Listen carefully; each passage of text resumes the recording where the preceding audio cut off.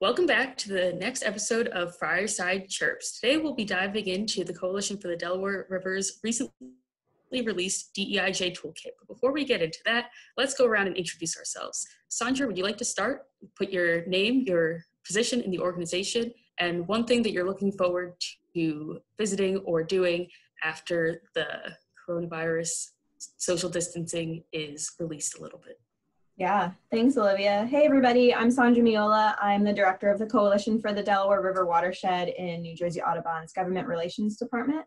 And I am really looking forward to going back down to Cape May. It's really tough, especially as we enter in the warmer months, to not be able to go and visit our favorite restaurants and enjoy all the wonderful things that Cape May has to offer. I actually spent my childhood summers down there. My parents had a little motel that my grandparents had a little motel that they managed. So it's definitely probably my favorite place in New Jersey, if not on earth. So shout out to the Lobster House. Can't wait to be back there. And although I'm pretty sure I can take a drive there and get takeout if I really wanted to, I am very excited for them to be officially open, which will hopefully be soon. So. Great. And Drew? Hi, Drew Tompkins, Director of Policy with New Jersey Audubon's Government Relations Department. And I'm going to sneak in kind of a twofer. I'm going to say I really want to get back to Asbury Park, which is probably my favorite shore town in New Jersey. And specifically, beyond all the great attractions that Asbury has, all the really great bars and restaurants that I want to visit, I also want to get to a concert at the Stone Pony. So I'd love to see, Stone Pony, of course, brings great music and has for a very long time to New Jersey. And this, may be my first year since I moved to New Jersey 5 years ago that I will not see a concert at the Stone Pony, at least one. So that's kind of sad. Normally get to the summer stage at least once, if not twice a year, and then see one or two inside shows as well. So it's a great venue, and looking to get back and support musicians and all the people who I think have helped so many of us get through these times as well through their art. So that's mine. Awesome. And my name's Olivia Lawarn. I'm the engagement coordinator with the Coalition for the Delaware River Watershed, which is part of the Government Relations Department of New Jersey Audubon. And one thing I'm looking forward to is being able to go camping again with my friends. I've been socially distancing away from them. So once we can all get back together, I'd love to hang out in a forest with them all. I'm pretty open to whatever state park or forest we go to, though. Great. And with that, Drew will give us a little bit of state and federal policy updates. Thanks, Olivia. Yeah, so, as we like to do on Fireside Chirps, we want to just give you guys a little bit of update about what's going on, both at the state and federal level as we move forward. At the federal level, we'll start with that because it's going to be pretty quick. We're still in really a wait and see mode. The House has been moving quite a few pieces of legislation. They moved another really big stimulus bill, but that, has been signaled to have no chance in the Senate, so it's not really going anywhere. They also passed some amendments to the Paycheck Protection Program late last week. But again, those, we'll have to see if they go anywhere in the Senate. Right now, that's where the holdup is. Whether or not the Senate's going to move on anything, as well as whether the president will support it. So, we'll continue to keep you updated there as we have more information. Now, at the state level, there is quite a bit that has been happening. Thankfully, cases have been continuing to decrease, although we still have a significant amount of cases and significant amount of deaths every day, but they are decreasing, which is a good sign. And we are moving forward with some reopening. We've seen parks reopen, we've seen beaches reopen. We're starting to see other outdoor activities reopen. Batting cages were open, golf courses, of course, were open with relaxed rules. And then we're going to be seeing over the next few days and weeks, we're going to see things like daycare facilities reopening, as well as in July, day camps are going to be allowed to open, and that includes municipal day camps.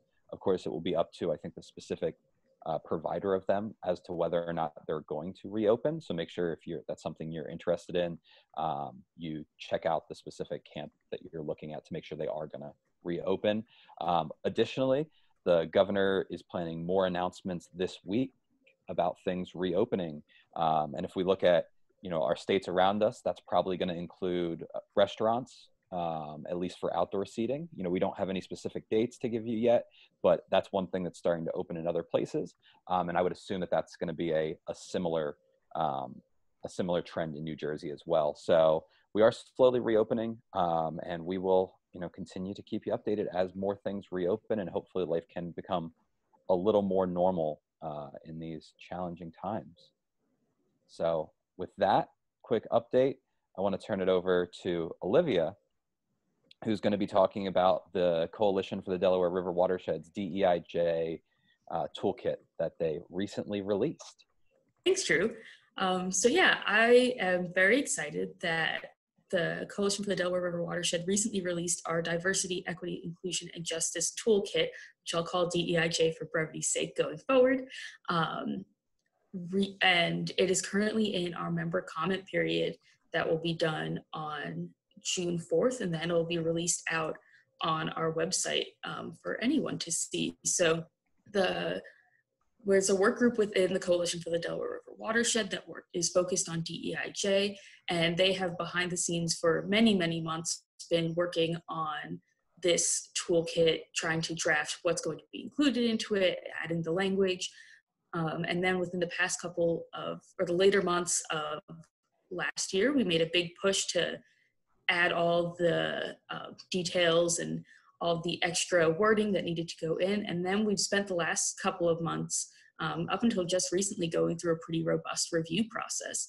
And it's finally ready to go out to the coalition membership, and then very soon the general world, which is very exciting. So this toolkit is our first volume. It's focusing specifically on internal organization practices. So it's really well geared towards what organizations throughout the watershed, like environmental nonprofits and things of that nature, are doing within their organizations to promote equity and inclusion. So there's a lot of different points that we hit. We go into the importance of DEIJ, why it matters for organizations to be committed to, and then looking at the way that organizations are structured, and how to create different inclusive spaces, going through a whole host of topics such as bias and tokenism, welcoming gender and sexuality into the workplace, different disability inclusion ideas, and then it finishes off with recruitment and retention points. So it is pretty wide in the things that it covers, but it's all still grounded in that idea of what's happening internally at different organizations as they go forward in their journey. So it is a pretty meaty toolkit. It's just under 37 full pages, so there's a ton of information in there. And as I said, we're currently in our member comment period, so that's been open for about a week and a half so far.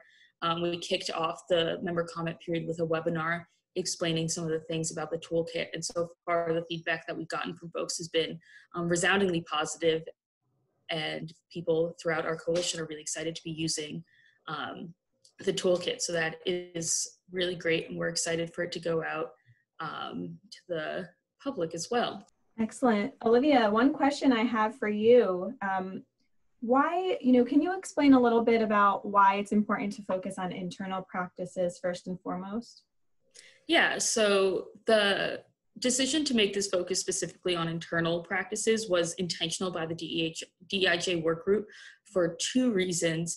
The first and foremost is that for a lot of organizations who are embarking on diversity and inclusion work, there's this internal urge to go to external programming first. So getting new volunteers, getting new membership, going into different communities that they haven't, or organizations haven't been working with in the past. But because of that internal urge to go to action first, a lot of mistakes can happen with the language that folks are using, or not being cognizant of the issues that are being faced by different communities that they're trying to access. So by focusing internally, you can make sure that your organization is well versed in different language, what terminology to use, and also that you have equitable practices. So when you bring folks from different communities that you haven't been working with before into your organization, they're still being included and their voices are being heard, rather than kind of ignoring their wishes or their voices and not actually making an inclusive environment. Because when that happens, then the new folks who that organization spend a lot of time attracting and bringing in are going to leave if they don't feel as though they're being valued within the organization. Thanks so much, Olivia. I mean, especially with everything going on in our country now, this work I think is more important than ever. And I think I want to give you kind of a softball, and I think you've already answered it a little bit, but really explicitly, if some organization comes up to you and says, why do I need to care about this? My mission is X, Y, or Z. I'm a conservation organization. That's my first thing, or I'm whatever organization you want to put in there. I'm not a, diversity, equity, and justice organization. So why should I care about this? Yeah, so a way that someone had explained this to me when we were trying to specifically work on that section about the importance of diversity, equity, and inclusion is that no matter what nonprofit or organization you are in general, your core mission is to build a community around a certain topic. So for a lot of environmental organizations, it's about providing a community around land conservation or improving the Delaware River Watershed or engaging outdoor recreators. But whatever that mission is, even if it's not explicitly stated, a nonprofit is only as strong as the membership that it has. So if you are not being able to reach everyone in the community around you to engage them in land preservation or whatever you may have, then your mission isn't actually being achieved. So it is pretty vital that you're taking the time to engage in being inclusive and having equitable practices in your organization, because even if you think that your mission is land preservation, your mission is land preservation through the engagement of volunteers or memberships or getting folks engaged in that work. So if you want people to be engaged, you need to make sure that they feel welcome. And that is why this work is important for really any organization that you are that is forward facing in any sort of capacity. Excellent. Well, thanks, Olivia. I'm so excited to see what else is, coming down the road with all of this work with the coalition and New Jersey Audubon, especially. So yeah, thanks for all your work. And I know the DEIJ work group has done a lot to move this forward as well. Thanks, Sandra, for those kind words. And yeah, I would love to give another shout out to CDRW's DEIJ work group. They were really essential in the crafting of this toolkit, and I'm excited to work with them on the second volume, focusing on external facing practices. But then to close this episode, as you know we like to do, I'm going to ask Drew, what are you sending your coworkers during Zoom meetings that are going just a little too long? So mine's kind of like a general recommendation, and that's, going back to things that are, especially in these times that are really stressful, everything's really new, going back to something that's familiar to you, that you know. And one of those for me, I've been a big nerd, and I've talked with Sandra, for instance, quite a bit about this, both on and off of Zoom meetings, is Harry Potter.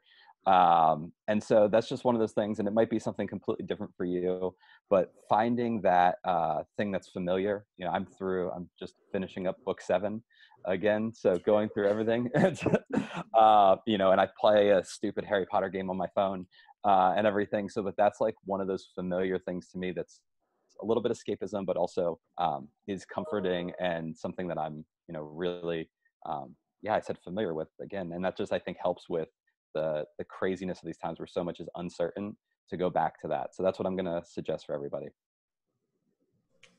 Awesome, Drew. That sounds great. And with that, our episode concludes. So thanks everyone for watching, and we'll catch you again next week.